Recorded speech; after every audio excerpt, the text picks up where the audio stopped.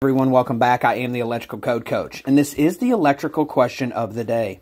The code requires you to drive a ground rod at pools, and the answer is going to be found in 680.26 Part B, and always work with your local electrical inspector, but the code says the 8 AWG or larger solid copper bonding conductor that's provided for reducing voltage gradients, which is our equipotential bond, in the pool area shall not be required to extend or attach to remote panel boards, service equipment, or electrodes. So we do not want this number 8 copper going back to remote panels, the service panel, or to grounding electrodes. Now, we're not going to get too far into the science today of why.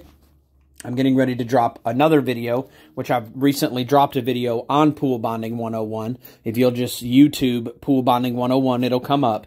And we're going to touch a little bit more on this when I'm getting ready to drop kind of a fresher copy of that video with some updated information. So be looking out for it. But we do not want to drive ground rods at pools and then create a different situation when we're trying to eliminate all voltage gradients. We are trying to create an equipotential bond and make sure that everything's at the same potential, and we don't want to create any paths for lightning or for current to flow in the event of the neutral utility being disconnected.